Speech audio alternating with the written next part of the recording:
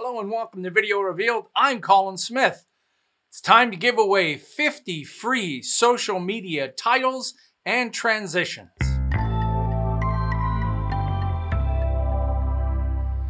Adobe hired me to create 50 titles for the release of Adobe Premiere Rush. And if you haven't seen Premiere Rush, it's a much easier version of Adobe Premiere Pro. I will have a tutorial on that in the future. These titles can be used in Premiere Rush. They can also be used in Premiere Pro CC 2019. So they're drag and drop right into the timeline. Let's have a look. These are on my Adobe stock page. They're titles, lower thirds, other kinds of transitions and effects. And we'll go through using each one of these and I'll show you where to download them. So there's lots to choose from. And some of these are these little emojis and they're all animated. So that's where you can download them for free. And in Premiere Pro, in the libraries, this is where I keep them. Normally, you will use motion graphics templates in the graphics workspace, which I'll show you in a second. But I have a full tutorial on using libraries. It makes it a little easier. And I've organized all 50 of these into my library. Unfortunately, you can't move them all at one time. I had to move them one at a time, 50 operations to get them in. All right, so let's just look at some of these. And these are drag and drop titles. So I'm going to drag this over to video track 2 and I'll hit play and you can see this comes up on the screen. Now some of these have responsive design and you can actually see there's little pink areas on the left and right. And responsive design, there are two different things about responsive design. And again, I have a whole tutorial about creating and working with motion graphics templates, or Premiere Pro graphics is what Adobe likes to call them. It's kind of odd. They call these things two different things. If it's outside of Premiere Pro and you're sharing it, they call it a motion graphics templates, or MOGRT for short. But if it's in Premiere Pro, it's now called Premiere Graphics, whatever. If I select this and go to my graphics workspace and click on the edit, you'll see that there's responsive design time and there's also responsive design position. And again, I have full tutorials on this. Bottom line is this: responsive design time means that I'll drag this lower third out. It has an animation at the beginning and the end, and you can stretch it as long as you want and it won't affect the beginning and the end. So if you want a longer time for this title on the screen, just drag it longer. Not everything has responsive design time. Some of the quick little emojis just pop in and pop out and they're not meant to be extended. Responsive design position means, I'll show you once we get this up here on the screen, I'll select the text and type my name. And you see that it responds to that position. So now when it pops up, boop, although she's not me, you get the idea. And then at the end, it pops off the screen. Okay, so that's just one of the titles. If you go to the Effects Controls panel, you can see all of the keyframes and animation that went on in that title. Okay, so there's lots of lower thirds.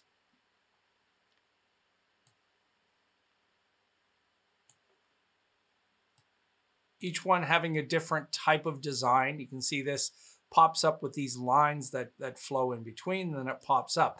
Now, I was under strict guidelines in creating these titles. I couldn't use After Effects. I couldn't use any video effects in Premiere Pro. I couldn't use anything except position, rotation, scale, and opacity. That's all I could use. And I wasn't allowed to import in stuff from Photoshop or Illustrator. So every single thing you see was drawn with the pen tool in Premiere Pro. And the pen tool is not the easiest pen tool in Premiere Pro. So let's keep going here. So that again is another lower third. Let's grab some more. Here's a spinning outline one.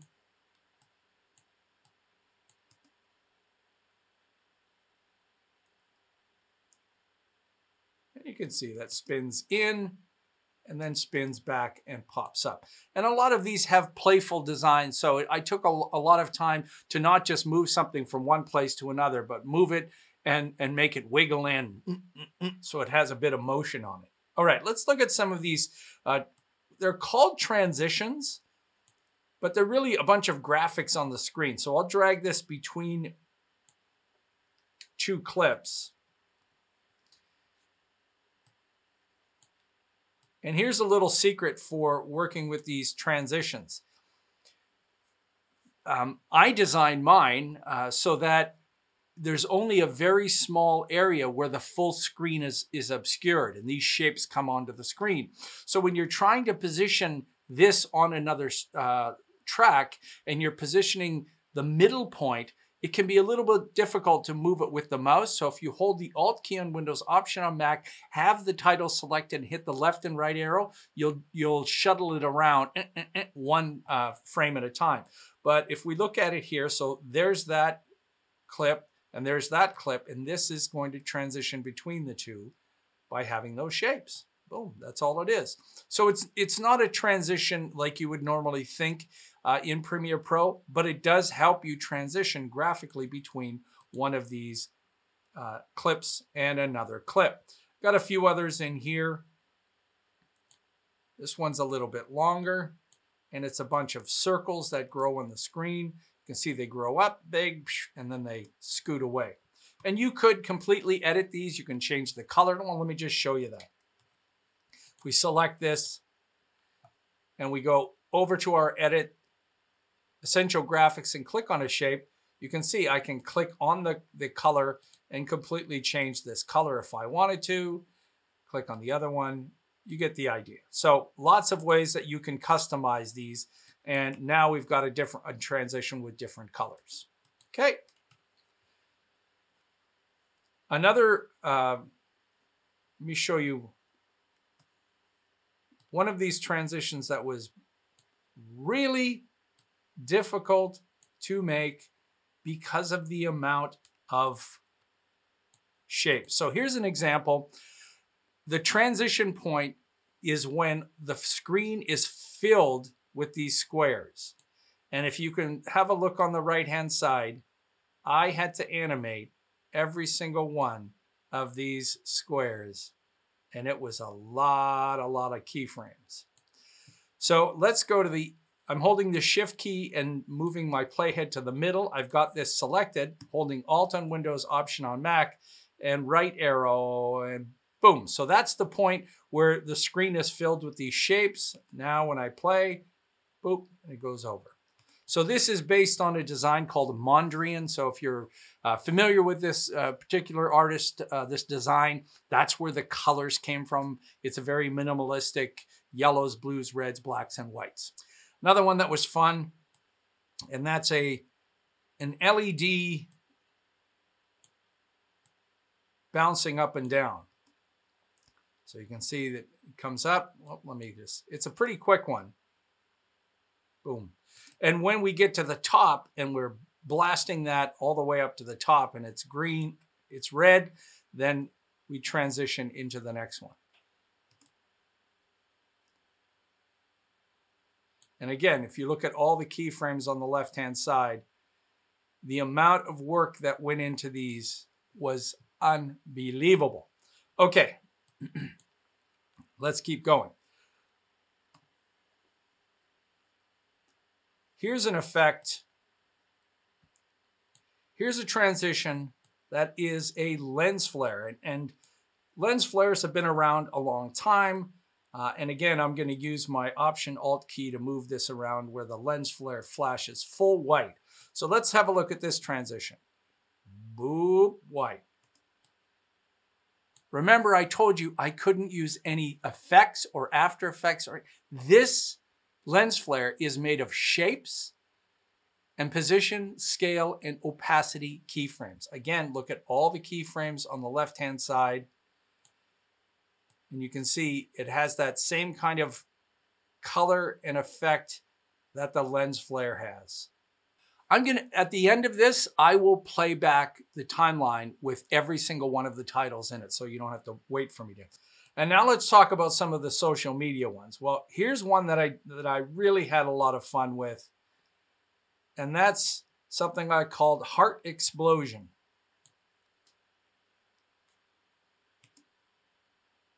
Boom. Come on, you gotta love that one. And the hearts explode on the screen. The position, I think, is off a little bit because it could be to the right. If you select the title and in your effects controls, all the way up at the top, there's vector motion. If you twirl this down, you can change the position of everything. So all of these different keyframes are now moving in their relative position. This is much easier than selecting all of these layers and changing their position. Now, when you hit play, boop, they're more centered around their face. Now, one of the other requirements that Adobe gave me was that these titles, when you drag them into the frame, they have to position themselves correctly for landscape or horizontal, but also vertical, as if you shot vertical video on your mobile device, or if you were preparing something for, say, Instagram that was square. So let me show you the exact same thing. Let me show you a portrait video and dragging the hearts in it. Boom. So it's positioned correctly and square.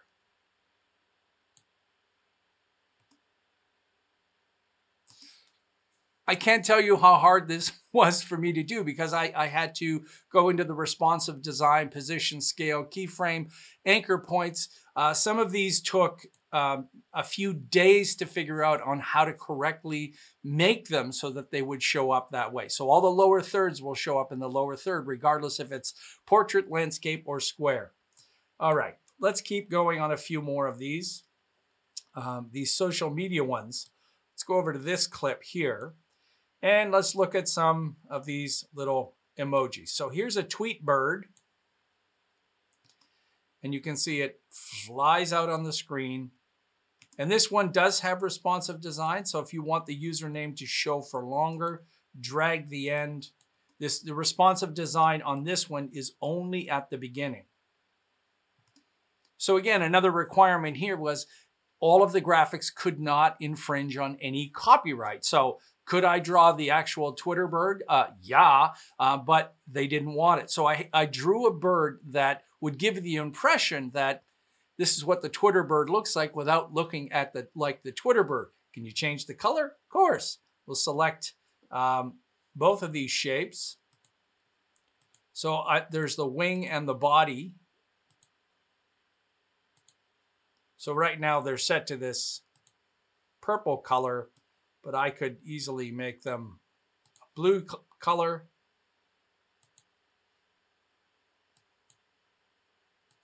And use the eyedropper. And now we've got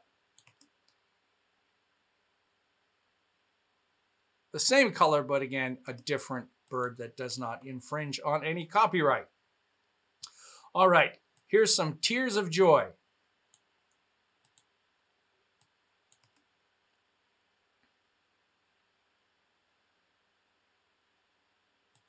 So again, that was one that is just supposed to pop up on screen and go away.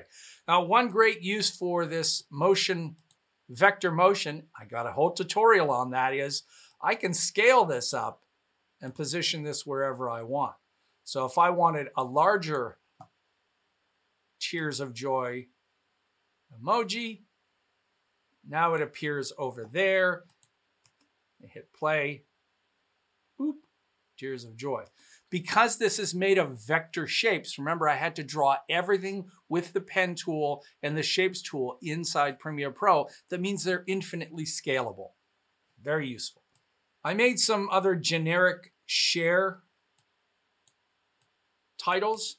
So this one comes up, bonk, changes to a check mark. This one does have responsive design time, so you can drag it out, and then it goes away with a simple fade. Okay. So lots of these emojis. Oh yeah, here's the heart eyes. Same thing, we could position that wherever we wanted. Blowing kisses, heart kisses, pops on, boom, boom, boom. Okay.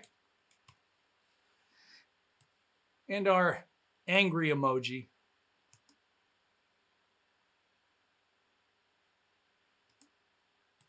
And here's one that I created for chatting. I thought that this was interesting, where it pops up, he's waiting for someone to chat, and once that other person joins, then a heart pops up.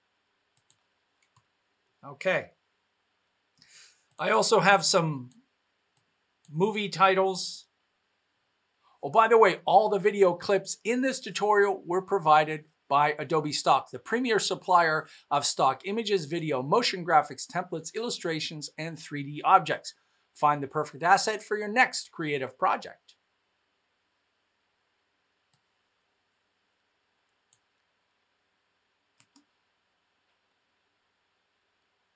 They pop up on screen and then slide away. Lots of different elements with this, and you can change the text if you want, of course. Another one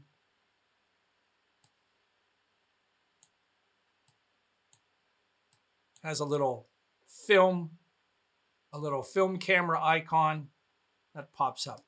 Oh yeah, and another one here. This is kind of along the same thing as the lens flare. For the Instagram folks out there taking pictures of selfies, I'll play this. It pops up, takes a selfie, and then disappears, and the username is up there. Boom. So again, you can double click on this. So now I've got my Instagram account. Boop, boop. There it is. And if we went back to the square, drag this onto the square, it's going to show up correct for the square. It's going to show up correct for the portrait. And here's my flying drone title. Remember, there's no After Effects, there's no pre-comps, there's nothing. I made the propellers and everything together. This is all drawn and animated directly in Premiere Pro. So there you go, 50 free titles. You gotta download them one at a time and install them one at a time. I'll have a link at the end about I've got a whole playlist for creating motion graphics templates. I have a tutorial on vector motion, and also one on library. So you can begin to use these. You can customize them, so you can take mine and mess with the keyframes, could do a completely different design, change the color. Of course, you can just drag and drop them in and change the text very easily if that's what you want. All right, so there you go. That's something new from VideoRevealed to all of our viewers out there. If you want to grab these and have fun, please go ahead. Thank you so much for Adobe for hiring me to make these titles and making them free for everyone. I really appreciate that. They were not easy. You're looking at 50 titles. This is about 3 months of very, very frustrating work because the vector motion was not in a Premiere Pro at the time. So I had to zoom in with very pixelated, blurry screen and use the zoom in, zoom out of windows on a 4K screen to try to line things up. Yikes, it was not easy. But I did it, and there you go, so have some fun. If you're new to VideoRevealed and you found this informative, take a moment and subscribe. You want to support us some more, like all of our wonderful PayPal supporters, there's a link in the description on the front of the page. You can donate one time or monthly. Thank you to all of our PayPal supporters. If you want to be notified of our weekly tutorials, you gotta ring the bell down below. Till next time, I'm Colin Smith, and it's my job to get you looking your